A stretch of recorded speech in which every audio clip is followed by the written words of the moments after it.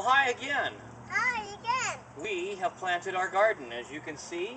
Yeah. You can see it's come out, and we have everything in place where we wanted it to go.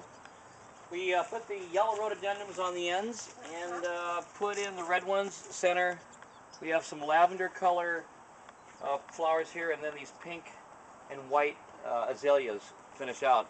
We got the star jasmine and some plant there. I don't know. My sister wanted that one by the rock. She wants it to grow over the rock so you can't see the rock. And then some sort of lily next to it. But these will all grow in very nicely. And Hi, Kaitlyn. Hi. and well, hey, it's here.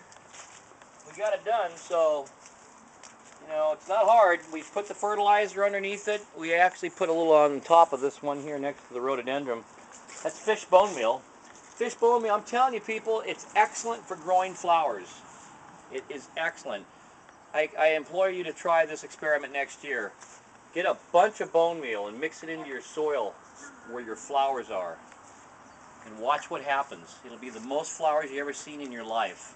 Fish bone meal.